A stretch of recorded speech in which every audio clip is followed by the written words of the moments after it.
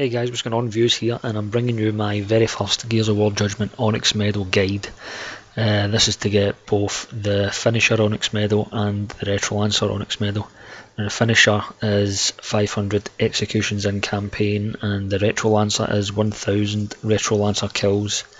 And it's a pretty easy way that I found out quite a while ago, but I've noticed in a couple of videos popping up on YouTube about it, so I might as well put the way I do it up.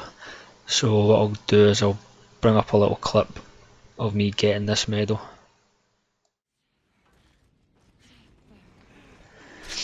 Yeah, this is section 2 called Anybody Home of the Aftermath campaign. Now all I do here is I just let the formers down Carmine, Cole and Paddock, so they eventually just concentrate on me. Now the technique I use is basically like a rape train from Call of Duty, where I just run about and kind of get as many as I can running in a row, and then just let retro charge right through all of them. And what that is each retro charge actually counts as an execution, so it's a pretty quick way of getting this medal. Now, this is all I do. I just retro charge right through everyone, as many as I can, and once obviously all of them are dead, I'll show you in a minute what I do. Just sit up there and let them run towards me and charge right through every one of them. Pretty easy way. Back and forth.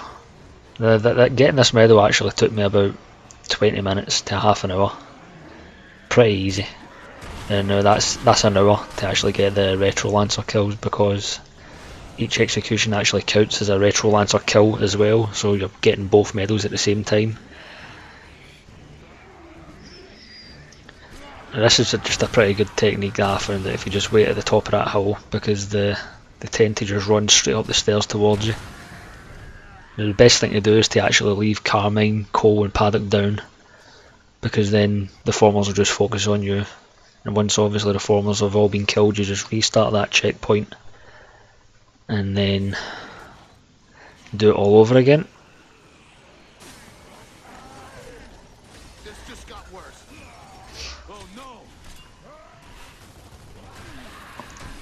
Yeah, you're better off staying near the staircase, otherwise the Cole and Carmine and Paddock will follow you up the top of the map. So if you stay there, they will just eventually concentrate on the formers, so just let the formers down those three, and obviously they won't die or bleed out.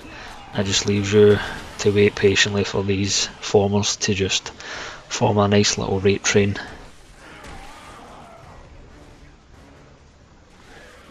That's a pretty cool way to get this.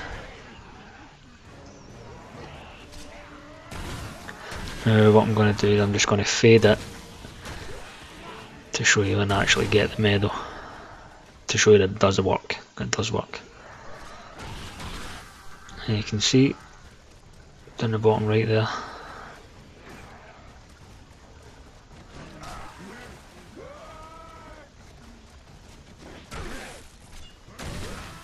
There we go. Finisher medal. Yep, thanks for watching guys, hope this helps, and tune in for more Onyx medal guides.